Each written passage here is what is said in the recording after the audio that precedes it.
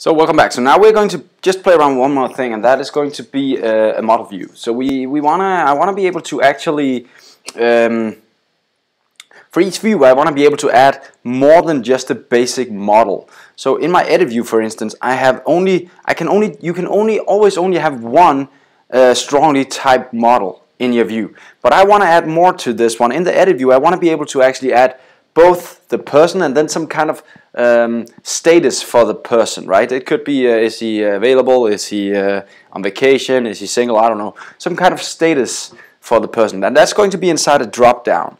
So the goal for the next couple of videos is going to be to make what we call a view model. So a model specific for this view, where we kind of wrap in two things inside a kind of a wrapper class, so we can both have a person and a list of statuses for the person, so we can have some kind of drop down here.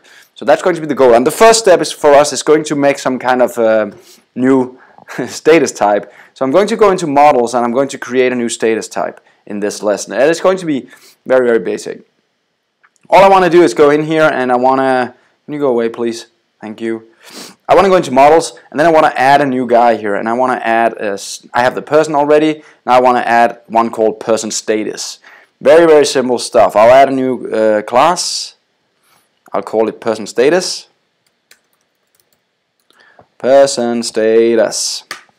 And it's going to be a very simple class. I want it to have a property of the type int, and that's going to be an ID.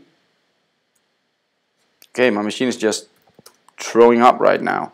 Stop throwing up. There we have the person ID, person status ID, and then we're going to add another one, another property, and that's going to be of the type string, and that's just going to be a name for that status. So we're going to call that name, capitalize that, of course.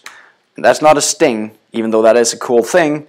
It's actually a string. So now we have a person status type, and we want to now give the person a chance of actually having some kind of status. So we're going to give the person a new thing here, and that's going to be a person status, and we're just going to call it status. And now I kind of did it without the prop. I just want to show you can of course also write your get and setters and your own properties here if you want to. So there we go. Now that is also ready.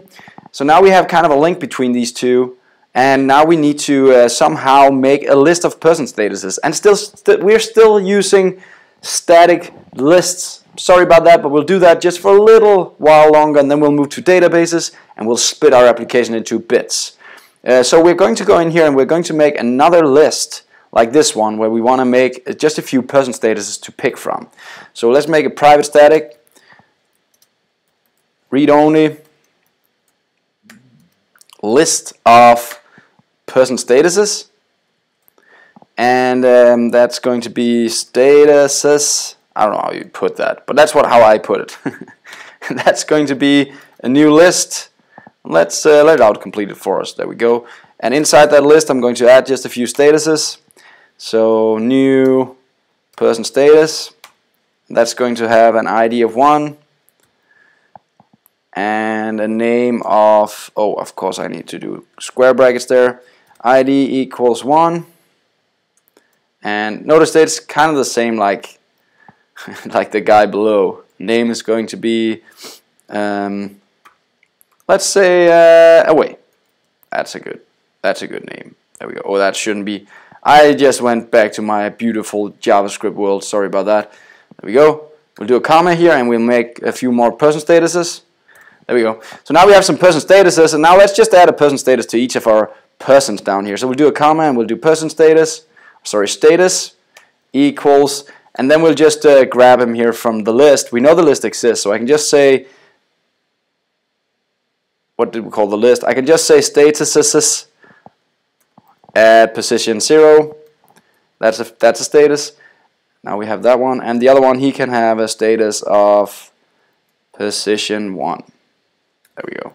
So now we have let's add another guy, because then we have all 3 different statuses here to play around with. So we'll just add one more here. There we go. We'll save this, and now we have some data set up, and we are ready to actually try to build this into our application. Let's as the last thing, let's just add so that the index page also shows the status, just to kind of give you some show you some information there. So now we can actually go in here, and when we do the for each loop, we can add a new field here, call it status. Status. There we go, and then we can also, in our index page, we can also go in and add a new here called status.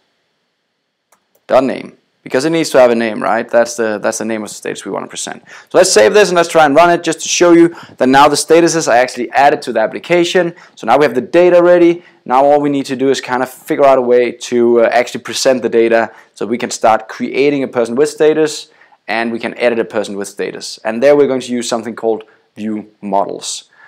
So now you can see in our index our new status has shown up, but if we do edit, of course it's not there yet. You cannot change the status by doing edit right now. Let me just remove the breakpoint. So it's not there yet, right? Let's go back to person's overview, but it is here. So now we can see that at least the data is ready. So let's try and make it editable, and when we add a person, we also want it to pop up. So see you next time.